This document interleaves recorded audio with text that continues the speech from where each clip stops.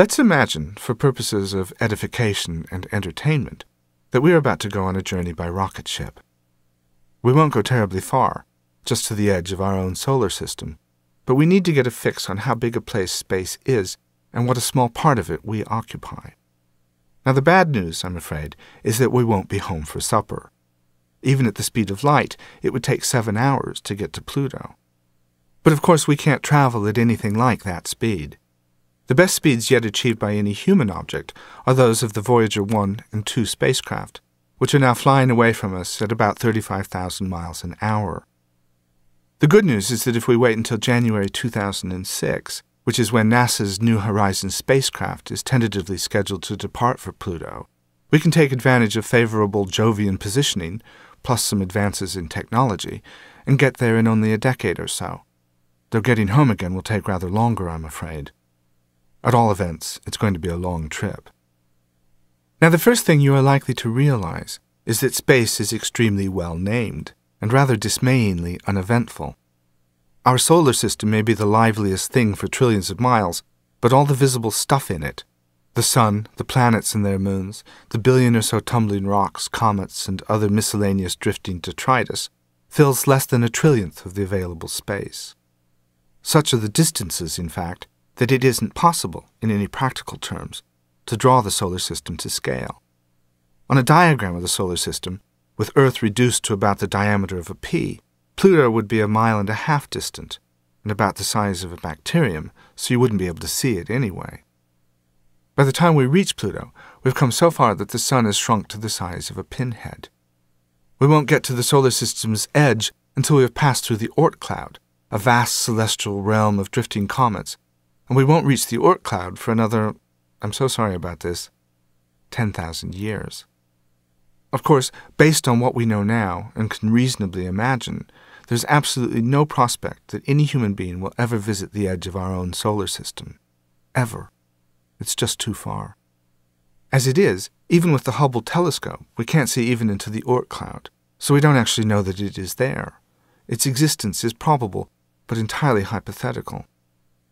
But let's pretend again that we have made it to the Oort cloud. We're so far from our own sun that it's not even the brightest star in the sky. It is a remarkable thought that that distant tiny twinkle has enough gravity to hold at least 1 trillion comets in orbit. It's not a very strong bond, so the comets drift in a stately manner, moving at only about 220 miles an hour. From time to time, some of these lonely comets are nudged out of their normal orbit by some slight gravitational perturbation, a passing star perhaps. Sometimes they are ejected into the emptiness of space, never to be seen again. But sometimes they fall into a long orbit around the Sun, as with Halley's Comet. Just occasionally these stray visitors smack into something solid, like Earth. That's why we've come out here now, because the comet we've come to see has just begun a long fall towards the center of the solar system. It's headed for, of all places, Manson, Iowa. It's going to take a long time to get there, 3 or 4 million years at least, so we'll leave it for now and return to it much later in the story. So that's your solar system. Space, let me repeat, is enormous. The average distance between stars out there is 20 million miles. Even at speeds approaching those of light, these are fantastically challenging distances for any traveling individual. Of course, it is possible that alien beings travel billions of miles to amuse themselves by planting crop circles in Wiltshire or to frighten the daylights out of some poor guy in a pickup truck on a lonely road in Arizona. They must have teenagers after all, but it does seem unlikely. Still, statistically, the probability that there are other thinking beings out there is good. Nobody knows how many stars there are in the Milky Way.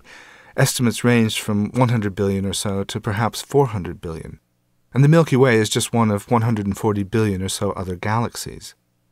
Unfortunately, space being spacious, the average distance between any two of these civilizations is reckoned to be at least 200 light-years. It means that even if these beings know we are here and are somehow able to see us in their telescopes, they're not seeing you and me. They're watching the French Revolution and Thomas Jefferson. 200 light-years is a distance so far beyond us as to be, well, just beyond us. So even if we are not really alone, in all practical terms we are. Which is why, perhaps, it is good news that in February 1999, the International Astronomical Union ruled officially that Pluto is a planet. The universe is a big and lonely place. We can do with all the neighbors we can get.